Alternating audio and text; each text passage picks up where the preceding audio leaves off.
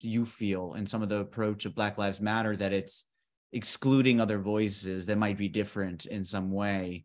You might agree with the existence of racism, but you might have a different approach about how to tackle it or how to respond to it. Just speaking from a police officer's perspective, I still worry about how it's going to be perceived or received. What will the comments be? Will it be that I'm being dismissive or I'm not Black enough? When in actuality, I'm just trying to be genuine and speak my own truth, and speak on the experiences that I've had. So, and I think Marion hit the nail on the head when she said, we've never really escaped the boys in the hood, correct?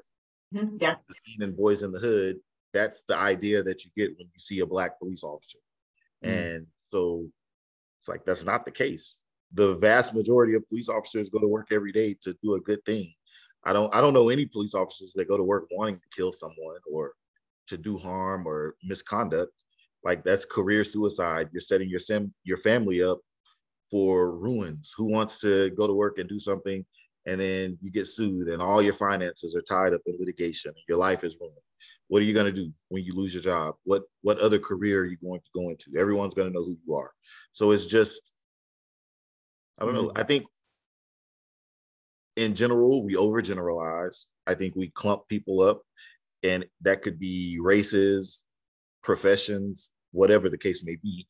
And I think we tend to focus on our differences more so than our similarities. And that's where the downfall lies, that we have more in common than we have that's different.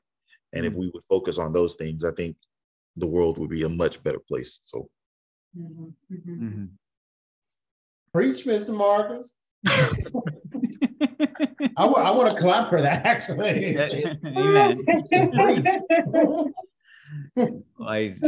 true. I mean, you know, Susan brought up feeling like a Karen. I mean, I don't know what other labels you all feel like. I noticed Susan said that. Yes, she did to that. And let me just. So Marcus talked about being a police officer. Susan, you say, you know, being a Karen. Being a Karen. Baron, what's yours? Being a LaQuisha. LaQuisha. Tell us. I don't know what a LaQuisha is. You have to inform me. Educate me.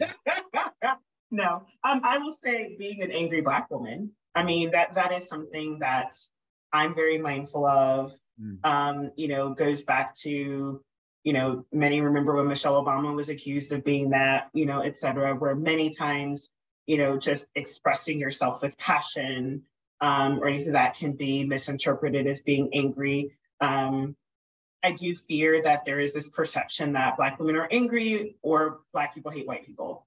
And we just, you know, don't admit it. That isn't true. But I am very careful of how I express myself. And I'll say it's in all of my interactions, like even at work and things like that.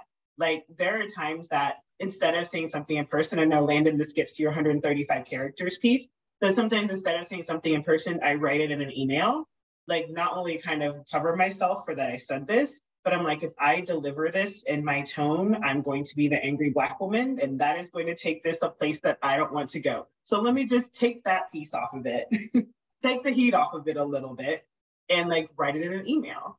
Yeah. So I can be very, very mindful of that. So I do fear being the angry Black woman. Land, did you have one?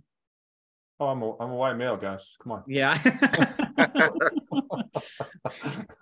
I mean, no, I don't pretend to be a victim, but I'm very cognizant of you know, how I'm perceived, and you know, I don't have really complaints about it because I understand it. But I do hope that people will treat me as an individual, you know, as much as possible. To watch the rest of that episode, go ahead and click the video below me. To see a different compelling Healing Race episode, you can click the video below me. We look forward to seeing you in the next video.